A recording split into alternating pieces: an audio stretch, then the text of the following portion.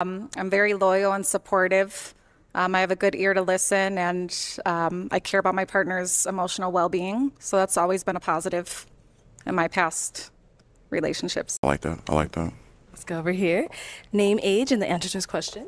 My name is Miriam. I'm 34. What was the question again? Because I didn't hear it. I'll rephrase it. So basically, like, what's like a positive attribute of that you've had people tell you from like the people that you've dated consistently, like about you that they've liked something about like how you are. I pour into the person I'm dating. I feel like I help them elevate as well, so that helps me elevate in a sense, if that makes sense. Nice. I mean, I really don't know. I feel like they really don't say it. It's just more through actions.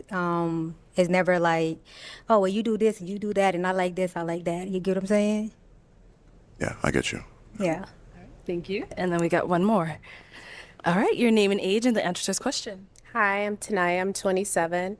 I would say a positive attribute from past partners is that I'm naturally genuine and nurturing. I do have an ear to listen to. I don't know if that makes sense, but